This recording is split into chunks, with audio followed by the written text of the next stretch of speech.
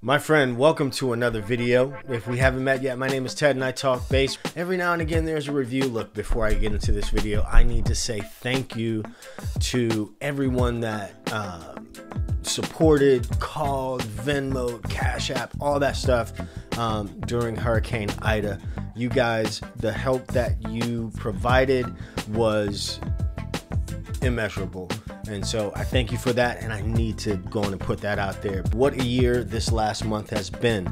Let's talk about the Gruv Gear Kapsule because this video is long overdue. I'm gonna try not to ramble too much and try to timestamp the video below so you can get to the juice. I bought this case specifically for a trip to Chicago that I was doing a gig a few weeks before Hurricane Ida, whatever her name was.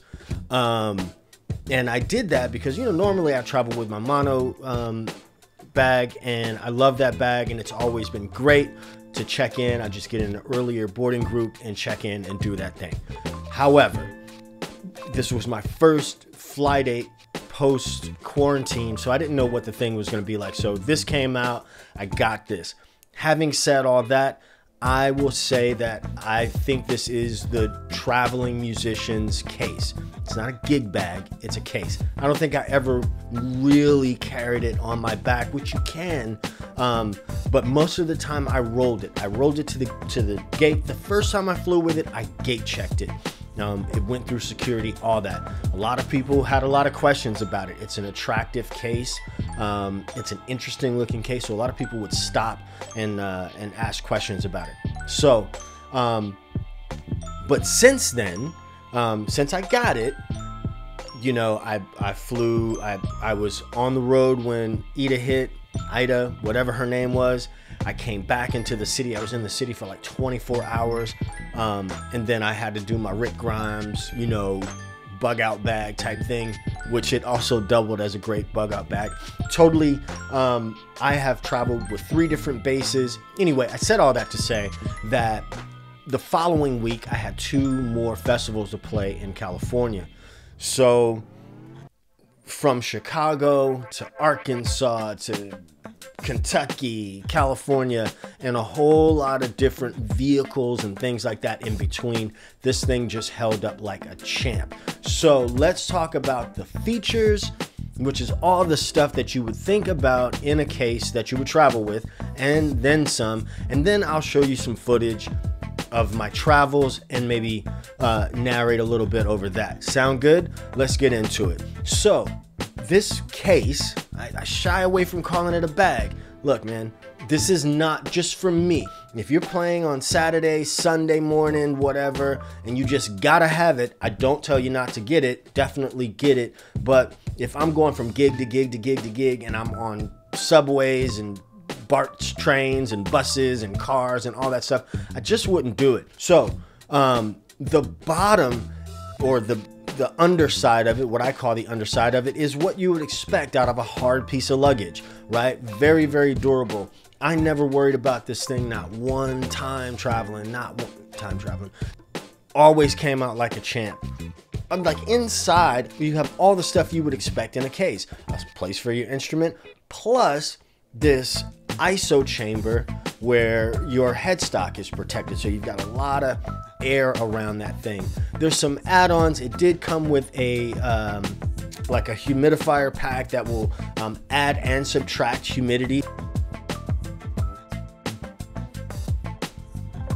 But then when you zip that up, the top section, you've got a lot of space. Okay, if you're gonna pack some clothes, I would say, they say you got enough space to pack for a weekend. By experience, I would say if you're kind of roughing it, I'd say a good 72 hours.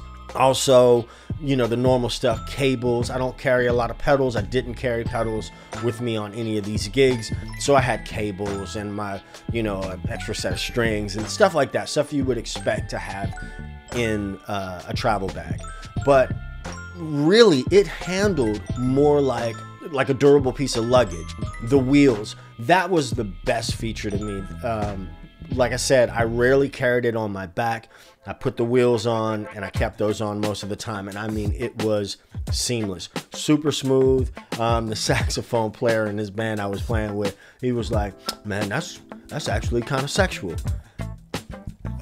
Maybe not to me, but you know, they slid right on and off. So great feature. Jay Baltimore and the team over at Gruv Gear has always been very forward thinking. And so I'm not saying this because I do have a professional relationship with Gruv Gear, but that's not why I'm saying it. I'm saying it because this thing works. You know, I love my mono cases. I've talked about mono. I've had a professional relationship with mono for a long time. This is the first case that I've ever had from Gruv Gear.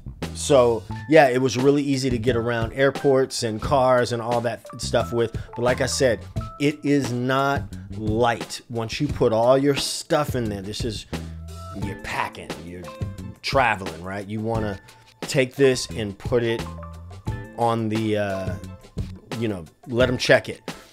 Having said that, fully packed, I think the heaviest I ever got with it was like 35 pounds. Okay, that was my packing. So I'm gonna stop talking about it, and right now I'm going to play you guys some video from the unboxing, some stops along the way, and then show you what it looks like now. You know, it's one thing to talk about the unboxing. Oh, it's nice and pretty and it's cool, but how does it hang at the end? How does it get through the thing you want it to get through? That's a mark of some real gear for me. My two favorite pieces of gear from Gruv Gear are now this and the Groove Cart. Can't beat them. Absolutely cannot beat them. Best things out there on the market. So enjoy the video. Remember, there's timestamps. If you like this kind of stuff, go on and hit that subscribe button and the bell icon so you never miss a video. Let's get into it.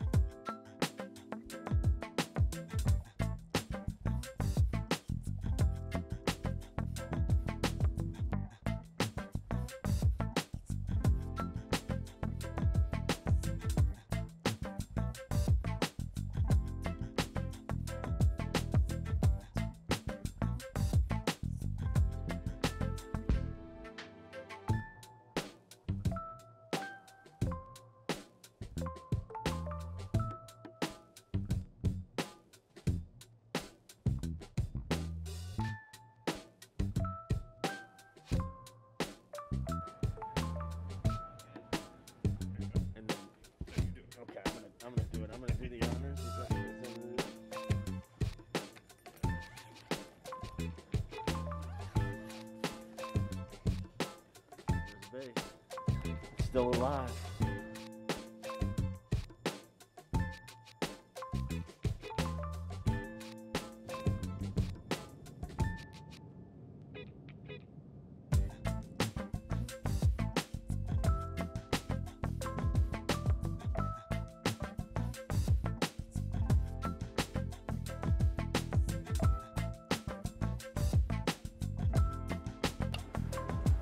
So let's take a look at what this guy looks like now that it's been a whole bunch of places and done a whole bunch of things. You know, this material in the front, I don't know what it is. It isn't leather, but whatever it is, it's tougher than it looks. It's way, way, way tougher than it looks. I believe that will probably wipe off. So that's the front. Still got my tags on there. Can see some, normal wear and tear type stuff, just little scratches where it's been hitting the ground, but those things are what you might expect to happen to something that's, you know, hitting the ground all the time. Back is still solid.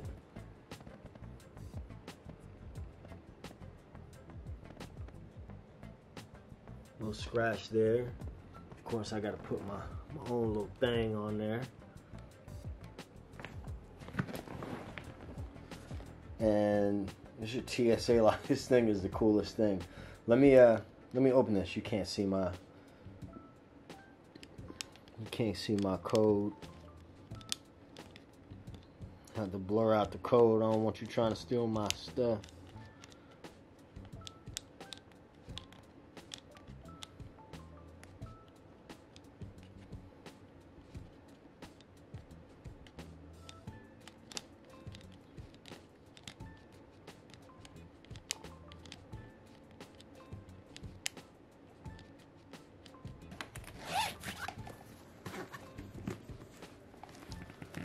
Boom. Oh, looks like TSA did come in and do a little inspection. Got your humidifier joint there. I don't know how that technology works. I just call it a joint. It's not a joint.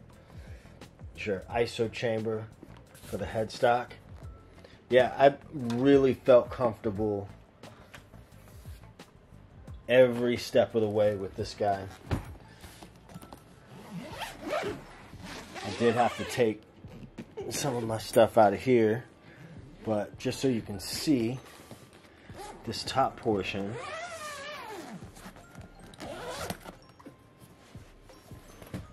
So you can see some undergarments.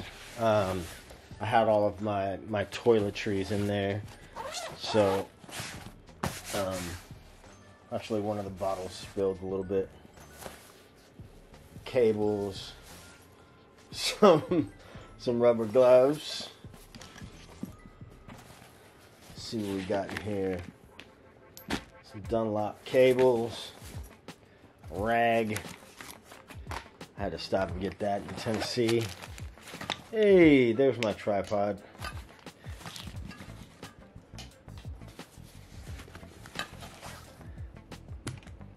Got an envelope filter. Tuna. Now I did not get the there is a tag you can get that you can put on here, like a little one of those, I forget what you call them. You know what I'm talking about. I'll leave a link to it. And some more incidental stuff in there. Can't let you see all my goodies. So yeah, man, that's what it is. That is what the case looks like now, having been to Chicago, Kentucky, Arkansas, Tennessee, Salt Lake City, Utah, forgot that. And of course, now we're back in Louisiana. Yeah, man, if you're a traveling musician, I can't recommend this enough. Nothing like peace of mind and serious peace of mind with this guy. Hey, Memphis. And trash on the floor. I swear I'm going to clean up. I've been cleaning up so much stuff. Post-hurricane, I guess I should have smelled my fridge the other day. It was pretty gnarly. Hey, if you've made it this far, I want to thank you again for watching. Thanks for visiting the channel and just sticking in there. This video was a lot to edit because there's so much footage from just different stops from the first time I traveled with the case, you know, evacuating and traveling then on another tour. So yeah, it was just a lot, but I really wanted to get this out. Again, Gruv Gear makes some great stuff. The Kapsule is a fantastic case for the traveling musician. If you want to use it for around town, hey, you know, I think it's a little bit much, but if you're traveling, you're getting on airplanes, you're getting, you know, in the van and you're throwing your instrument around a lot, this is going to give you some peace of mind for your investment. So if you like the videos, if you like the content here, go and hit that like button, that subscribe button. You know you want to, and it only takes a second. Yeah, and I'll catch you in the next one. Peace. 2 fingers.